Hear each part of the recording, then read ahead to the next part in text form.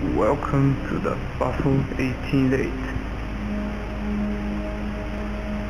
Number 1. The first game project. In 1987, I was living home in the sunny day, and the wind walking. I live in the countryside, and yet, here we go in the face. I looked and then, but that came up with a single idea, and I said, I'm going to make it again by putting a goat deer.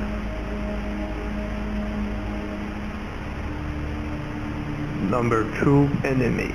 My idea was for me to do some guys with only one eye and a black jacket. I call it them Psycho Gang. They will be the enemy of the goat itself. Number 3.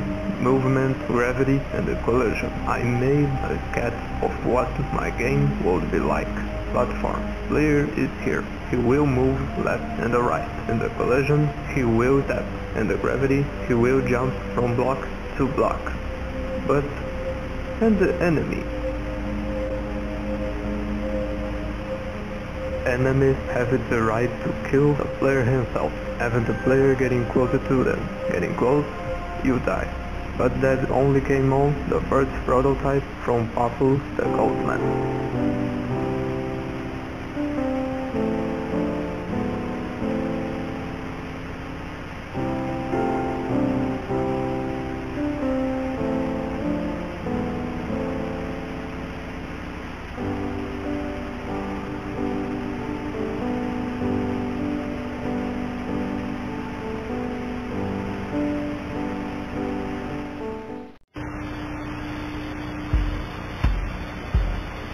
So today, in 1988, how can I make the Puffle game really good? I thought, how about if I make the game that content, story, and several things in it? And that's how I started another platform project. But it will be a movie series with wild action, adventure, and drama.